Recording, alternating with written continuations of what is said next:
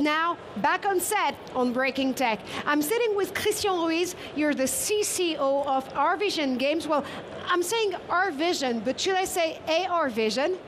We could say both, because it's about augmented reality, but Arvision Games is okay. So, I mean, from what I understand, you're all about gaming, but like we've never imagined. Yes, so what we are trying to do is like a Netflix for AR content. So today you have platforms to play movies, to play videos, but there is no platform to play AR content. So we are starting by developing a platform called Arvision, where we are going to find dozens of games about AR, and starting with escape games. Well, that's definitely a great riddle to me. So you're definitely a leading provider on augmented reality collaboration and gaming solution. How do we actually make these extended realities, I'm talking about AR, VR, XR, MR, name them, into gaming?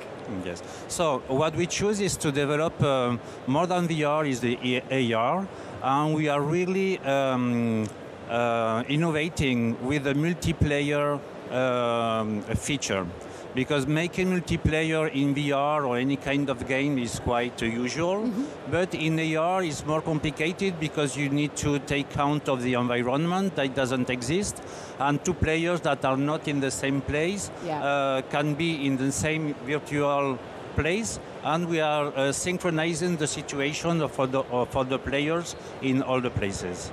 Well, which is an extraordinary effort when it comes to fostering these kind of technologies, from what I understand. And XR is definitely on the rise. The French XR Committee has published an interesting study a couple of weeks ago, underlining the potential of VR, AR, again, extended reality, in terms of creativity, of course, but also of market. It's a business endless. Yes, because about augmented reality escape games, we can make missions about any topic.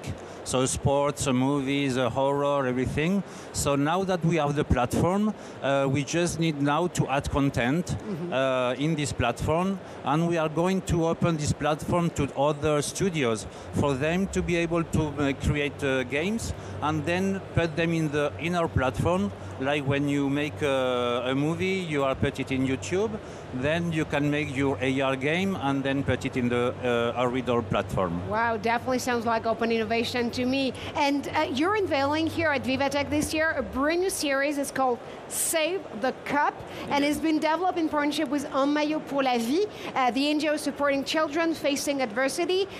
Gaming and AR are definitely great tools for impact. Yes, this is a great project that we have with this association called Un Maillot pour la Vie. So this association takes care of kids that are in hospital for a long time. So we had the idea to make a special escape game for them to be able to play from their bed and transport them, thanks to the augmented reality, to a chocolate factory, to an Egyptian pyramid. So we did the mission in the series of 3 episodes. Save the Cup is about the World Cup that has been stolen, and then we need to find it back because the final is the day after. So we need to find the cup to be able to give it to the final. That's an amazing story, and I guess an amazing game. So let's save the cup together. Thank you so much, Christian Ruiz, for stopping by Breaking Tech.